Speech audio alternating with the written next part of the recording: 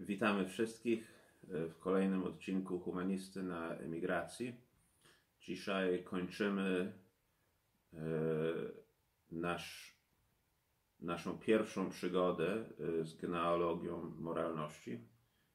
Mówię, że to nasza pierwsza przygoda, bo może kiedyś przyjdzie taki dzień, że już będziemy mieli nagranych tylu odcinków, że będziemy wracali do już omówionych dzieł, dlatego że każde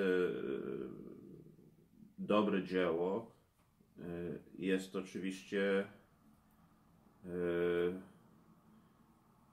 nieskończenie głębokim źródłem przemyśleń i inspiracji. No dobrze, ale tyle jeżeli chodzi o przyjemności, bo oczywiście będziemy omawiali trzecią księgę Genealogii Moralności, czyli będzie bardzo nieprzyjemnie.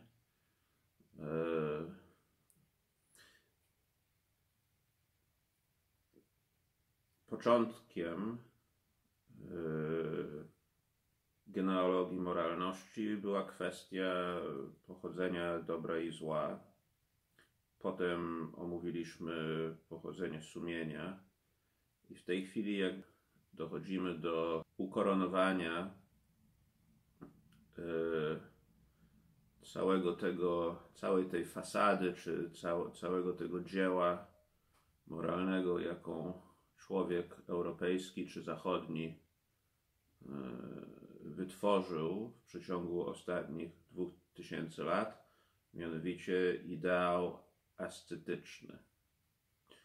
I wydaje mi się, że Nietzsche bardzo trafnie skupia się na ideału ascetycznego, dlatego że on tak naprawdę zawiera całość współczesnej moralności, a zarazem szczyt już zaawansowanego systemu moralnego, z jakim mamy obecnie w naszej cywilizacji do czynienia. I Nietzsche wchodzi w bardzo obszerny, głęboki i dotkliwy atak na zło twórców ascetyzmu. Począwszy od muzyków, ale o Wagnerze nie będziemy mówili. Zaczniemy od innego celu, jakiego Nietzsche. Może najpierw należałoby powiedzieć, co oznacza ascetyzm dla niczego, bo to jakieś nie jest oczywiste. Jest to najwyższa forma moralności. Czyli czego? Antytezy wszelkiego życia ludzkiego. I w pewnym sensie szczegóły wychodzą przy okazji ataku na jej twórców, czyli na ascetów wszelkiego rodzaju. Więc począwszy od filozofów, Nietzsche zauważa, że niemalże żaden filozof, i mowa tutaj nie o profesorów filozofii, tylko o tych, o których profesorowie filozofii uczą, żaden z wielkich filozofów nie miał żony. Prócz Sokratesa, ale Nietzsche zaznacza, że Sokrates to chyba miał żonę tylko z głębokiego poczucia ironii. I w ogóle, to znaczy tutaj jest właśnie taka dwuznaczność przy Sokratesie, bo Nietzsche zauważa wręcz, że w ogóle jak ktoś sobie spróbuje wyobrazić czegoś takiego jak filozof z żoną, to się chyba nadaje do komedii. Co bardziej uważni czytelnicy od razu zwrócą uwagę, że w antycznej Grecji powstała sławna komedia Arystofanesa, Chmury, wyśmiewający właśnie Sokratesa, który był filozofem z żoną. I filozofowie dążą do ideału ascetycznego pojętego jako rzecz sama w sobie, czy rzeczy samej w siebie, czyli właśnie mądrości. Nie mądrego człowieka, nie mądrego przyjaciela, nie mądrą żonę, czy mądrego męża, czy mądrego brata, czy współobywatela, tylko mądrości jako takiej, której rozpaczliwie szukają, zarazem dowodząc, że nie ma jej wśród ludzi, co jest właśnie takim dziełem antyludzkim. To znaczy tworzą ideał czegoś najwyższego, do czego powinien dążyć człowiek, i tworzą go w taki sposób, że żaden człowiek nie jest w stanie go osiągnąć. I to jest ideał ascetyczny filozofii. Bardzo niezdrowy, dlatego że zupełnie nie dla ludzi. Kant jest tutaj też, to znaczy a propos właśnie, że filozofowie nie mają żon. Nietzsche wskazuje na Kanta, który podobno twierdził, że celem ascetyczności moralnej jest człowiek, czy też mężczyzna, który jest w stanie podziwiać piękna posągu nagiej kobiety, nie odczuwając przy tym żadnego pociągu erotycznego. A nagiego mężczyzny? Nie, dlatego że... To się nie liczy. To znaczy, to się akurat dla Nietzsche, to jest dobre pytanie oczywiście, ale to się nie liczy z tego powodu, że wśród filozofów mężczyzna nigdy nie jest podziwiany. Mhm. To znaczy, albo inaczej, na pewno mężczyzna takim, jakim chciałby go widzieć ponownie Nietzsche. Rozumiem. Raczej, jeżeli już, to filozofowie, którzy dla Nietzsche są przejawem choroby cywilizacji, zamiast mężczyzn uwielbiają chłopców. Co też jest oczywiście ich wadą. Natomiast z tym posągiem, to tutaj właśnie to jest właśnie taki świetny obraz tej choroby ascetycznej, czyli że mamy kompletnie zdusić w sobie to, co wynika z naszej natury zwierzęcej, jako ludzie, ale zarazem odnaleźć w obrazie nagiej kobiety rzecz piękną. Czyli widzieć piękna jakby pomimo piękna. Czyli coś niemożliwego znowu, coś, co jest nieludzkie, coś, co jest bardzo bolesne i prowadzi do cierpienia. Ascetyzm jest oczywiście w pewnym sensie sztuką cierpienia, bardzo wyrafinowaną. No i oczywiście też Nietzsche zwraca ogień swojej krytyki na Schopenhauera. Zauważam, że na naszym kanale to nasz odcinek o Schopenhauerze cieszy się dużą oglądalnością, za co oczywiście jestem Wam wszystkim wdzięczny. Przyznam, że jest to dla mnie zawsze miłym zaskoczeniem i miłą niespodzianką, bo nigdy nie wiem, co się spodoba bardziej, a co mniej. I na pewno nie, żebym myślał, że odcinek o Schopenhauerze był nieudany, ale nie spodziewałem się, że będzie tak oglądalny. I jestem ciekaw, czy to znaczy, że nasi widzowie, skoro tak lubią Schopenhauera, to zatem nie polubią Nietzsche, bo Nietzsche na pewno nie był stronnikiem Schopenhauera. U Schopenhauera Nietzsche widzi takiego ascetyzm jako nihilizm udający szczęście. W takim sensie, że no jeżeli rzeczywiście zdefiniujemy szczęście jako nieuczestniczenie w życiu i zamykanie się na wszelkie nadzieje związane z życiem, no to no dobrze, no to osiągniemy to szczęście, ale to jest negacja naszego człowieczeństwa. To jest znowu dążenie do tego, ażeby przemienić nasz gatunek w coś, czym nie jest. A to się nazywa ewolucja. Ewolucja w sensie biologicznym jest czymś, co się dzieje niezależnie od naszej woli. Natomiast ewolucją nie można nazywać wola samozagłady. Tak? To znaczy chociażby z tego względu, że w ewolucji przetrwanie, tak? Znaczy adaptacja w celu przetrwania.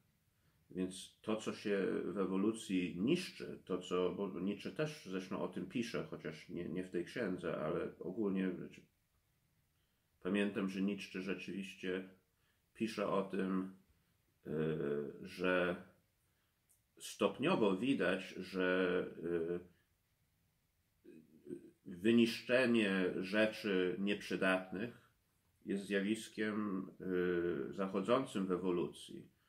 Śmierć jest tutaj przydatna, to znaczy czy to na poziomie gatunku, czy to na poziomie komórek, czy to na poziomie organów, czy to na poziomie tracimy pewne rzeczy, które są niekonieczne. Natomiast ascetyzm jest świadomą próbą, abyśmy stracili samych siebie. Przynajmniej według Nietzsche. I duchowni ascetyzmu w moim tłumaczeniu, czyli w tłumaczeniu Kaufmana, Kaufman używa słowa, które byśmy na polski przełożyli jako księża. Ja używam słowa duchowni i nie wiem, jakie słowo w oryginale jest używane. Powodem, dlaczego nie używam księża, jest dlatego, że po angielsku priest to trochę jak bishop i cała reszta tych określeń, które my w Polsce znamy z hierarchii Kościoła katolickiego, to w świecie anglojęzycznym priest wcale nie musi być katolikiem. I słowo to raczej właśnie wskazuje na duchownego, nawet niekoniecznie chrześcijańskiego. A z kontekstu i z krytyki Nietzsche wynika, że on się nie skupia, zresztą tu trochę przeskakuje, ale Nietzsche ma jak najbardziej pozytywne mniemanie o duchownych katolickich względem protestanckich, dlatego że w Kościele katolickim dostrzega, i on o tym pisze w III Księdze Genealogii Moralności, że w Kościele katolickim Nietzsche dostrzega resztki zdrowia i zdrowego trybu życia, który polega właśnie na tym, że istnieją elaboraty twórcze. Jest cały labirynt form, stanów, szat, rytuałów i całej złożoności teologii i praktyki liturgicznej, która, jak pisze Nietzsche, razi tego wieśniaka niemieckiego Lutra, którego marzeniem było, żeby sprowadzić rozmowy z Panem Bogiem z poziomu czegoś, co wymagało całej tej bardzo złożonej struktury do właśnie poziomu pospolitego wieśniaka. No i oczywiście też dostaje się artystom, którzy też Nietzsche wskazuje, zazwyczaj nie mają żon i nie mają dobrze ułożonego życia płciowego. I oczywiście dzięki temu w pewnym sensie są bardziej twórczy, ale co tworzą? Tworzą śmierć gatunku ludzkiego, czy tworzą wizję ideału, do którego powinien mierzyć człowiek, który jest wizją odrażającą dla każdego człowieka, który chciałby po prostu żyć szczęśliwie. I największym dziełem artystów to dzieło właśnie artystów duchownych, czy też duchowni jako artyści, którzy wedle Nietzsche dokonują takiej ostatecznej przemiany winy, o której rozmawialiśmy w poprzednim odcinku, w grzech. I cały świat właściwie nagle staje się, znaczy świat ludzki, staje się światem zwierząt, którzy grzeszą swoim istnieniem. No proszę zauważyć, że w całym wszechświecie stworzonym przez Pana Boga to tylko jedno zwierzę, tylko jeden gatunek zwierzęcy dostępuje tę dziwną przypadłość bycia od urodzenia obciążony grzechem pierworodnym. I oczywiście, że my to tłumaczymy, znaczy właśnie nasi artyści duchowni to tłumaczą, że to wynika właśnie z naszej wyższości względem innych zwierząt. Bo mamy duszę, mamy wolę, mamy sumienie, mamy te wszystkie narzędzia moralne, które po prostu nie działają. Oczywiście z naszej winy. Dla Nietzsche to jest coś namalowanego nam przez artystów, przez duchowieństwa artystycznego.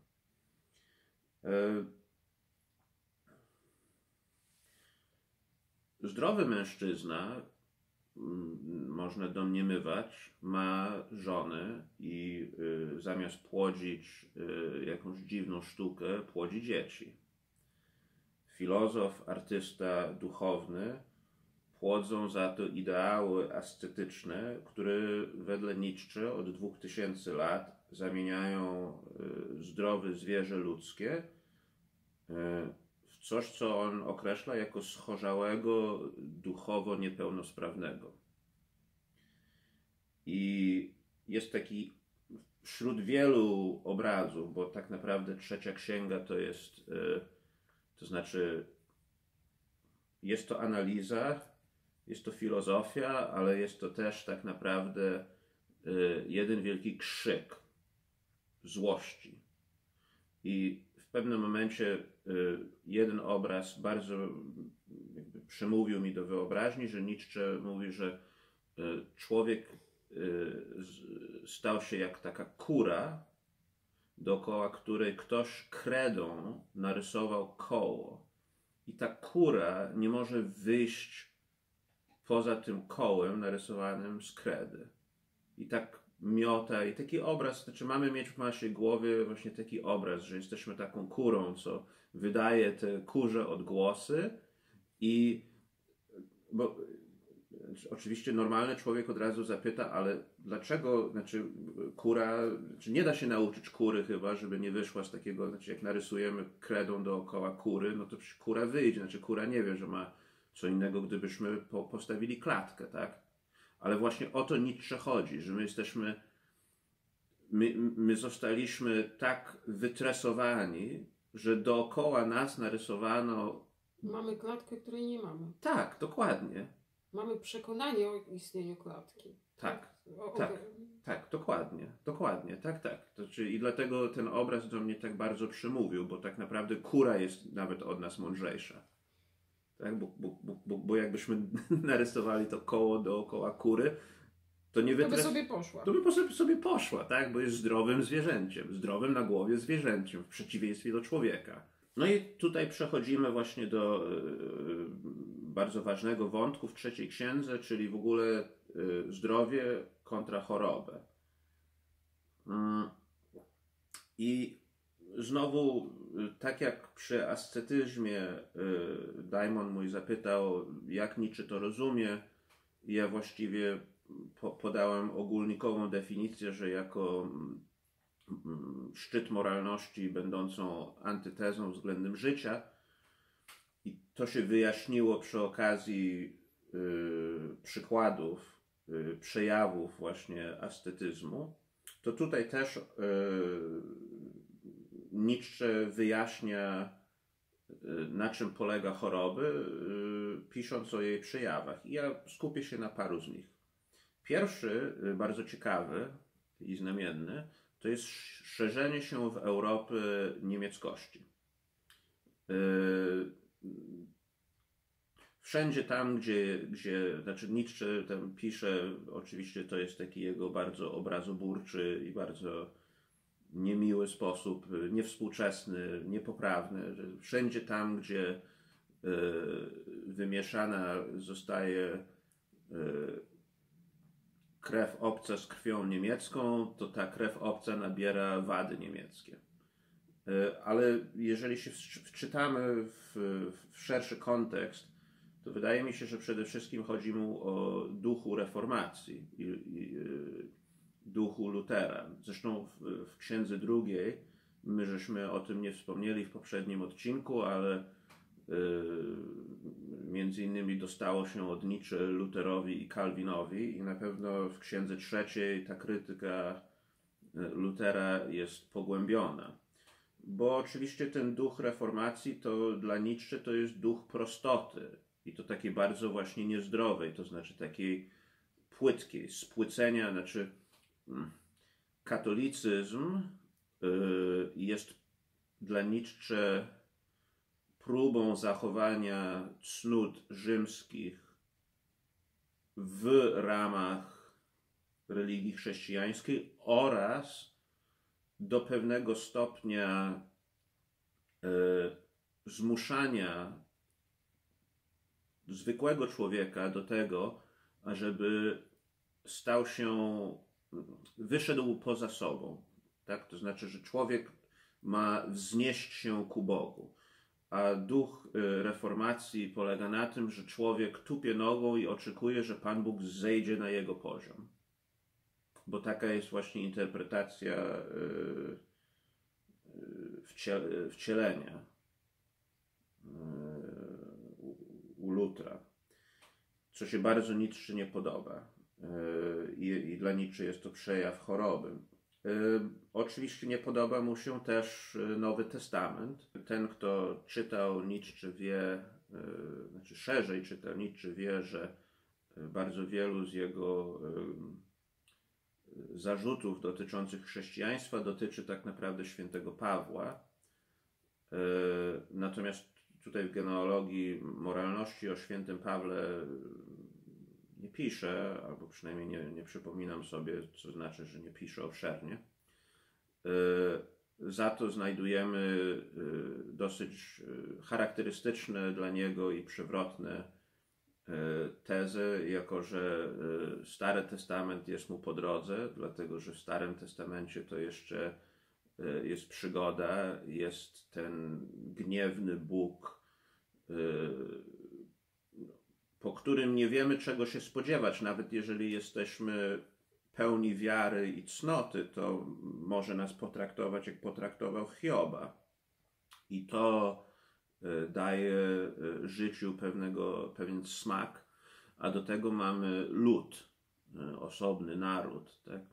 Dla Nietzsche był jednym z niewielu filozofów współczesnych, którzy tak naprawdę mieli zdrowe pojęcie o narodzie i narodowościach, ale też o tym pisze w Ecce Homo bardziej niż tutaj. Nowy Testament mu się nie podoba, mówiąc prozaicznie, dlatego że właśnie to, co mu się w Nowym Testamencie nie podoba, to jest coś, co ja interpretuję jako Nowy Testament widziany przez pryzmat Lutra i protestantyzmu, dlatego że Nietzsche się skarży, że to byli mali ludzie. Chodzi tu o uczniów Chrystusa, o świętym Marku, świętym Łukaszu, świętym Mateuszu, że to byli mali ludzie, którzy mieli czelność sądzić, że Pan Bóg naprawdę nie ma nic lepszego do robienia niż wnikanie w takie drobne, szczegółowe ich perypetie i sprawy. I cała ta krytyka Nowego Testamentu, jaką Nietzsche przypuszcza, jest ewidentnie krytyką protestanckiego odczytywania Nowego Testamentu.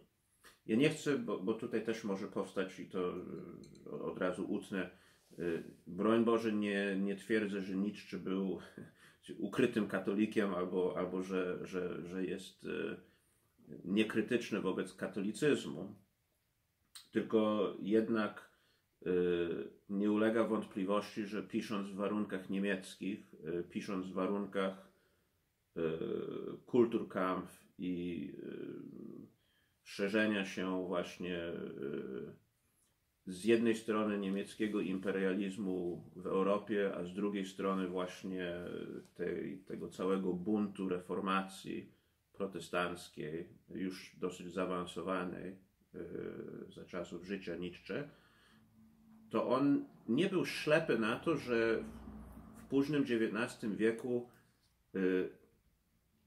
jedyne, co pozostało z tego świata klasycznego, rzymskiego, którego on kochał, był Kościół katolicki. Paradoksalnie. Więc dostaje się też wegetarianom. Wegetarianie i antysemici. To znaczy takie piękne zestawienie.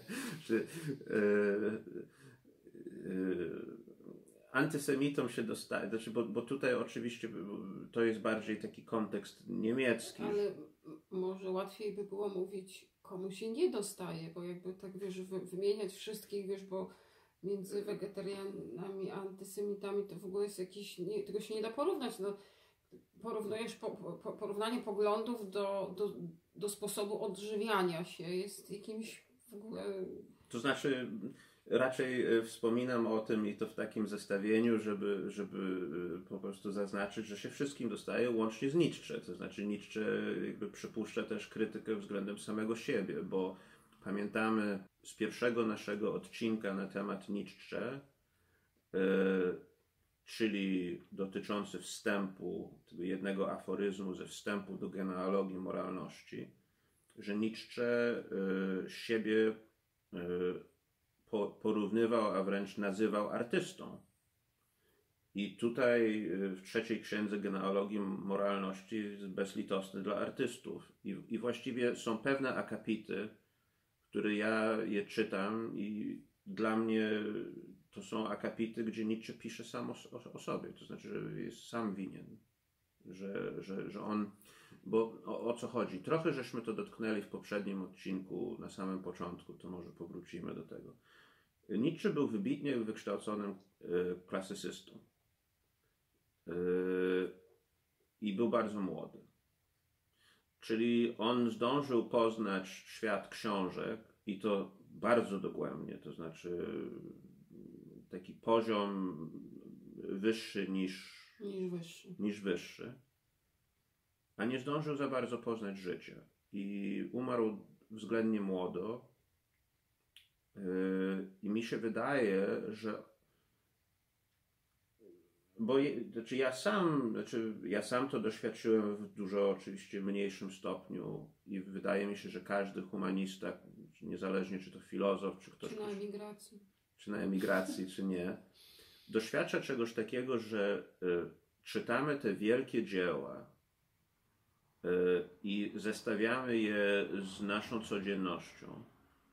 I nie sposób nie zauważyć tą olbrzymią przepaść pomiędzy tym, co widzimy za oknem, tym, co doświadczamy, szczególnie jako młodzi ludzie w życiu, czyli tak naprawdę nic, znaczy dopiero się okazuje, że nic, ale dla nas, jak jesteśmy młodzi, to bardzo dużo, to powstaje taka głęboka tęsknota za światem, który wydaje nam się kiedyś istniał, a tak naprawdę no, nie istniał. To znaczy zawsze był zamknięty do pewnego stopnia w książkach. I Nietzsche, pisząc Genealogii Moralności, wydaje mi się, że już ma tego świadomość. To znaczy, co nie umniejsza, to nie jest argument przeciwko jego krytyce.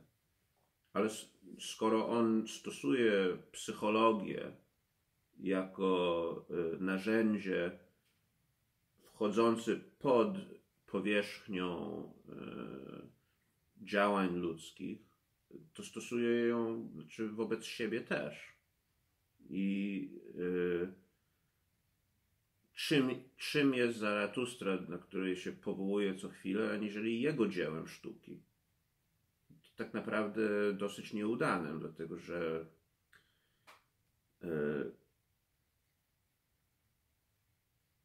to jest oczywiście moje zdanie, moja interpretacja, że tu nie chodzi o to, że Zaratustra jest złą poezją, choć wyraziłem taki pogląd w poprzednim odcinku, ale mówiąc nieudanym, to chodzi o to, że nie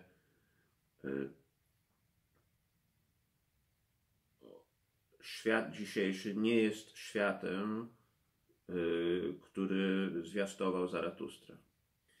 Jednak oczywiście Nietzsche nie maluje wszystko na czarno, bo dostaje się też pesymistą, żeby nie było. Bardzo krytyczny jest wobec pesymistów też. I wobec antyklerykałów, to znaczy, bo cała jego krytyka chrześcijaństwa i judaizmu budziła zachwyt u wolnomyślicieli, więc Nietzsche od razu spieszy, żeby wyjaśnić, ja nie będę tutaj wchodził w szczegóły, ale spieszy, żeby wyjaśnić, że pogarda jego dla wolnomyślicieli i antyklerykałów jest nawet większa niż dla wierzących i Kościoła. Perspektywizm. To, co Nietzsche nam proponuje, bo on obala, tak, to znaczy, kogo Nietzsche nie krytykuje, no, nikogo, w sensie wszystkich krytykuje, wszystkich moralistów. Więc obala tę całą moralność i co proponuje w zamian. Mówiliśmy już o powrocie do naszej zwierzęcej natury i wyjaśnienia tego pojęcia, to zapraszam do poprzedniego odcinka. Natomiast tutaj w trzeciej księdze Nietzsche rozpisuje się nad czymś, co jest w jego filozofii kluczowe. Mianowicie powrót do perspektywizmu. Perspektywizm często jest interpretowany jako relatywizm moralny i w pewnym sensie nim jest, ale tylko znaczy w takim kalekim sensie. Perspektywizm oznacza uczciwe przeżywanie każdego punktu widzenia, z którym się stykamy i poszerzenie pola tych punktów widzenia. To znaczy, to jest taki tak naprawdę, bo mówiąc o powrocie do naszej zwierzęcości, nie chodzi, broń Boże, o to, że mamy się wyzbyć skomplikowanej ludzkiej psychologii i skomplikowanej ludzkiej duchowości. Tylko właśnie moralność, tę całą naszą piękną psychologię i duchowość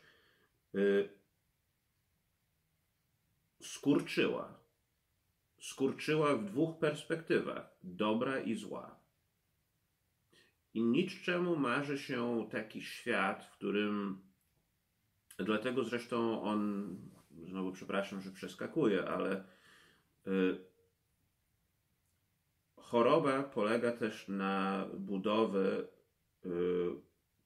komuny, wspólnoty.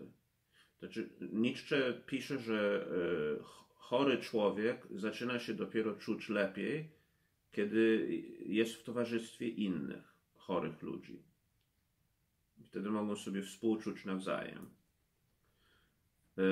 Zdrowy człowiek chce być sam.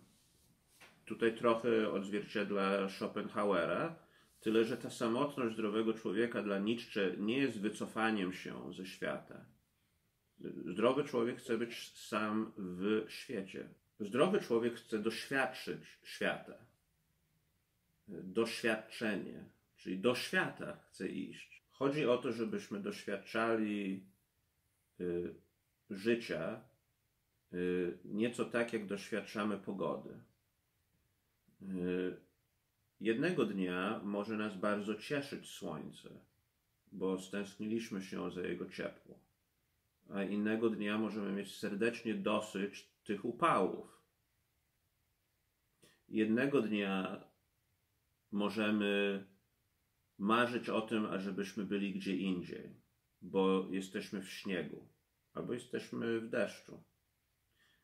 A innego dnia z nostalgią będziemy wspominali utracony raj. Przecież byłem w tym pięknym śniegu, w tej pięknej białej pustyni i zamiast cieszyć się nią, chciałem być gdzie indziej, a teraz tęsknię za śnieg. To są właśnie te różne perspektywy. To życie ponad dobrem i złem to nie jest życie kryminalisty, to nie jest życie zbója. To jest życie człowieka, który nie ma czasu marnować go na upewnieniem się, czy nie wyszedł poza tym okręgiem narysowanym białą kredą, w której człowiek kura ma pozostać. Jednak oczywiście jako niepesymista Nietzsche widzi rzecz pozytywną w tym chorobliwym ideale ascetycznym, którego krytykuje na przestrzeni całej III Księgi, mianowicie, że wola ku czemuś jest zawsze zdrowsza, aniżeli brak woli. I to jest właściwie ta ostatnia deska ratunku, która sprawia, że Nietzsche jeszcze nie jest gotowy chyba pożegnać się z ludzkością. Że przynajmniej jej się chce popełnić samobójstwo. To może nie brzmi, to nie jest najradośniejsza myśl, ale przynajmniej się człowiekowi czegoś jeszcze chce. Ale przestrzega Nietzsche, że idą czasy, że nawet tego nam się nie będzie chciało. Niczego nie będzie się nam chciało. Znaczy wola w ogóle wygaśnie. I wydaje mi się tutaj już... A czy Nietzsche odróżniał Europejczyków i nieeuropejczyków? W sensie, czy te procesy społeczne według niego równo na całym świecie wśród wszystkich społeczeństw zachodzą, czy w ogóle pominął ten wątek? Bardzo się cieszę z tego pytania. Odpowiem odpowiedź ma dwie części. W III Księdze Genealogii Moralności w którymś momencie Nietzsche pisze pogardliwie o tym, jak się na świecie szerzy kultura Europejczyków.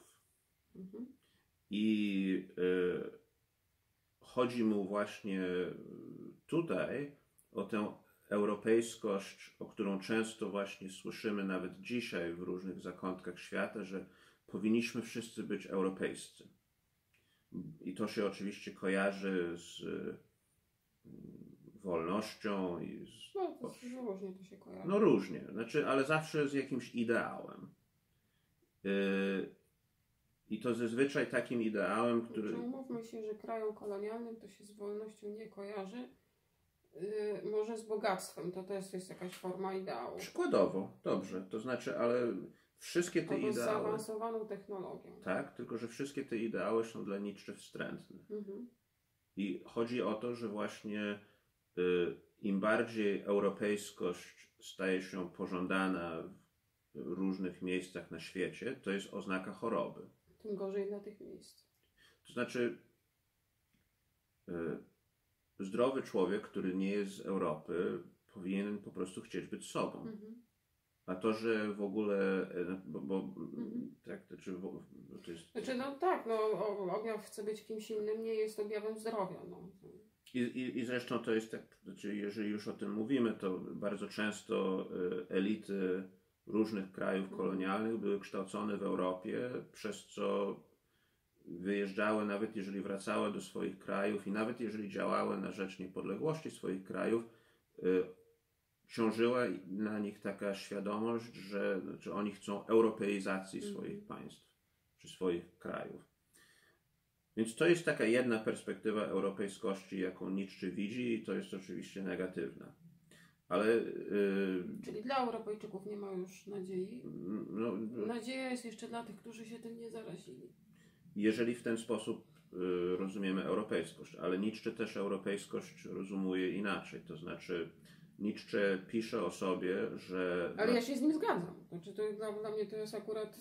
Znaczy, albo Europejczycy w sensie Słowianie, Germanie i tak dalej zaczną coś czerpać z zewnętrznego świata, co ich obudzi z marazmu, albo wyginą jak mastodonty. No właśnie, tylko że ta perspektywa europejskości, która szerzy się na świecie, jest perspektywą nie mającą nic wspólnego ani z Niemcami, ani ze Słowianami, ani z żadnym innym narodem.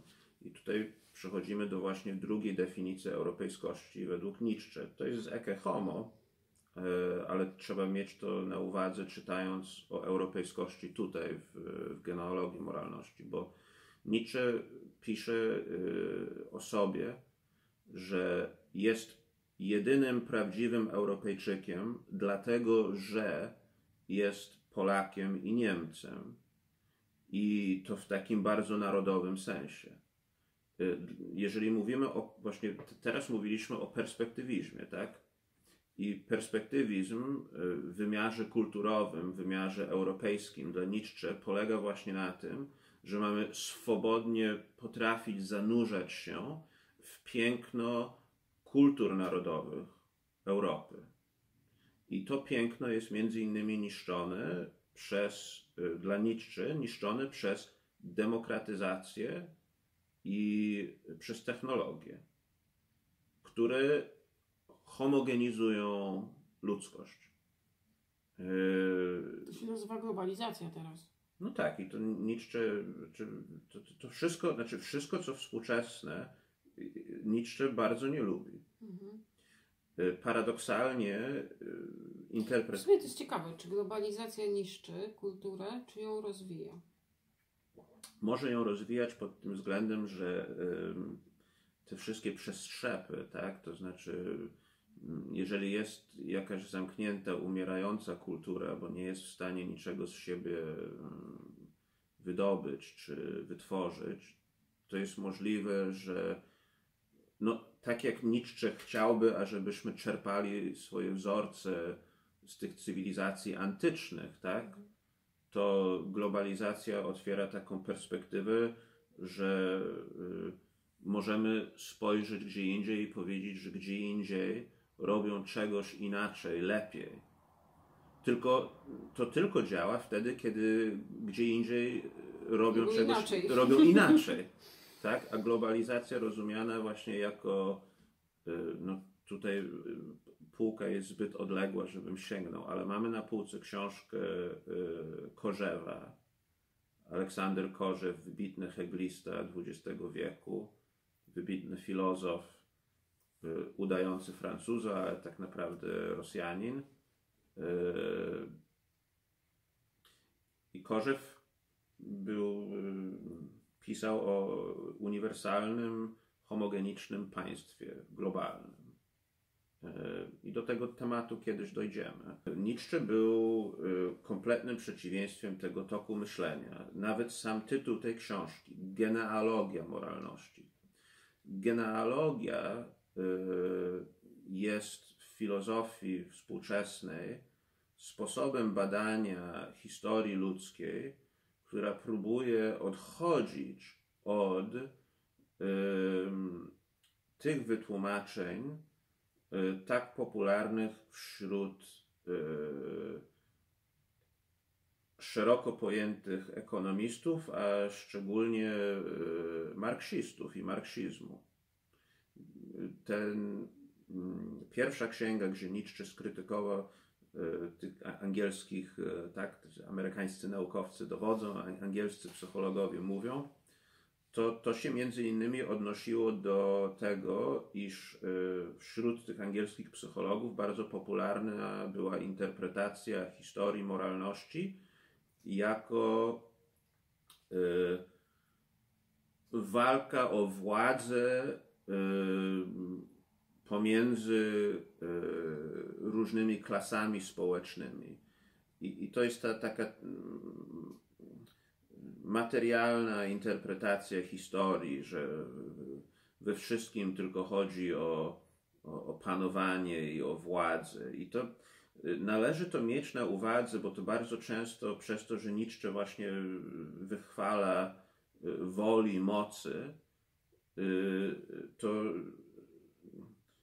można popełnić coś, co moim zdaniem jest błędem, mianowicie posądzenie Nietzsche o tym, że on też uważa, że po prostu najwyższym pragnieniem człowieka jest rządzić drugim człowiekiem, a Nietzsche właściwie nawet w tej trzeciej księdze Genealogii Moralności pisze o tym, że dziełem artystów duchownych, ascetów jest, że ich marzeniem jest rządzić wariatami w szpitalu psychicznym, psychiatrycznym. Tak? To znaczy władza nad chorym tłumem nie jest władzą właściwą. I genealogia jest na pewno mniej klarowna aniżeli analiza historyczna, która ma swoje podłoże w czystym materializmie czy w ideologii. Czy to może to być ideologia marksistowska, chrześcijańska, wszystko jedno jaka, ale taka, znaczy Hegel, tak? Znaczy Nietzsche nie był na pewno zwolennikiem Hegla i pokusą heglizmu, i to ktoś może, znaczy ja zachęcam, jeżeli ktoś lubi cierpieć, to zachęcam do oglądania naszych 3 odcinków o fenomenologii ducha Hegla i porównaniu je do tych 3 odcinków o genealogii moralności Nietzsche, bo tak naprawdę temat jest taki sam. Nie wiem, czy żeście dostrzegli. Tylko że u Hegla jest to tak pięknie uporządkowane, a tutaj to jest jeden wielki bałagan. Z pozoru. Tylko ten piękny porządek dla Nietzsche to jest właśnie pajęczyna. To jest nieludzkie, to nie jest o człowieku, tylko to jest jakiś system, który wyszedł komuś z głowy. A to, co wydaje się u Nietzsche być pogmatwaniem, to jest właśnie zmienność pogody. To jest ten perspektywizm. I to jest pływanie. Fale raz są wyższe, raz są niższe. Jest wielu czynników wpływających na nasze doświadczenie, kiedy pływamy. I Hegel dla Nietzsche to, i tutaj właśnie piękne wprowadzenie do zakończenia, bo Hegel dla Nietzsche zamiast wejść do morza i cieszyć się tym zimnym morzem, na przykład Bałtykiem, to wchodzi do wanny i ma jakąś tam kaczkę, czy jakiś stateczek i wszystko jest ułożone. Czyli jest to dziecinne. I właśnie z takim przesłaniem chciałem zakończyć, że bo pomyślałem o tym, co z tego, co Nietzsche pisał. Genealogia Moralności została wydana w 1887 roku. Co z tego, co Nietzsche pisał, pozostało nam dzisiaj. To znaczy, jeżeli przyjąć jego metodologię, jego perspektywę, to co dzisiaj? I wydaje mi się, że dzisiaj doszło do tego, nie w pełni oczywiście, ale też jest pewna perspektywa, że tam, gdzie sztuka winna poruszać kwestie najważniejsze dla człowieka, tam jest przestrzeń dla dzieci. To znaczy literatura, teatr, wszystko jest jakimś muzeum, do którego mają chodzić wycieczki szkolne. I właściwie nauki humanistyczne na tym polegają i dlatego są tak już nikomu niepotrzebne do niczego. No wiadomo, że oczywiście dzieci muszą przeczytać na przykład Mickiewicza, Słowackiego i tam Krasińskiego, ale żebyśmy dorośli to czytali, to po co? No z takim podejściem do sprawy to rzeczywiście poezja, sztuka, cała humanistyka staje się, znaczy właściwie przestaje się rozwijać.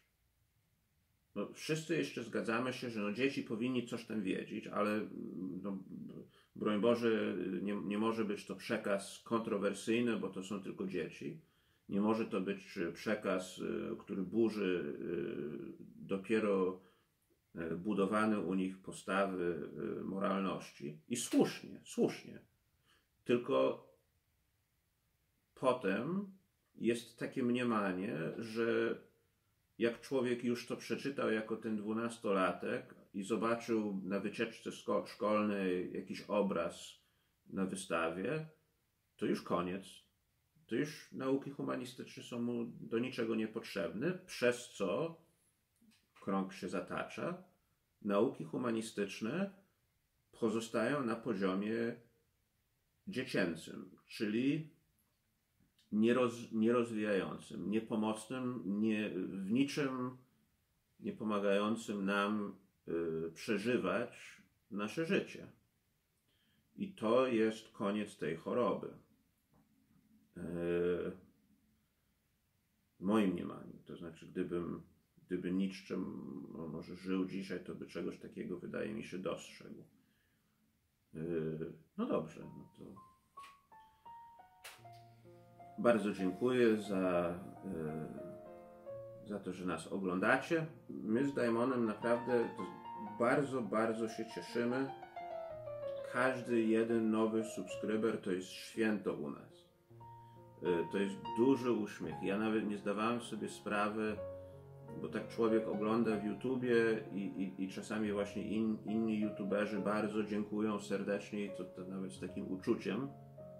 I jako nowi YouTuberzy my z Daemonem chyba też zaczęliśmy to bardzo doceniać, bo tak człowiek to zaczyna robić i jest z tym sam, choć ja mam to szczęście, że nie jestem sam, tylko mam Daemona, ale jest to fantastyczne zawsze widzieć, że oglądalność wzrasta, że subskryberów jest więcej. I mamy nadzieję, że tworzymy tutaj coś ciekawego, coś, co Was zachęci do czytania, do myślenia i do jakiejś twórczości własnej. To bardzo dziękujemy, zapraszamy na kolejne odcinki i nowych widzów zapraszamy do oglądania poprzednich odcinków. Mamy chyba 4 już playlisty: filozofia, literatura, filozof na mieście i wędrówki myślowe. Mamy nadzieję, że każdy gdzieś w tych playlistach znajdzie czegoś dla siebie. Do zobaczenia.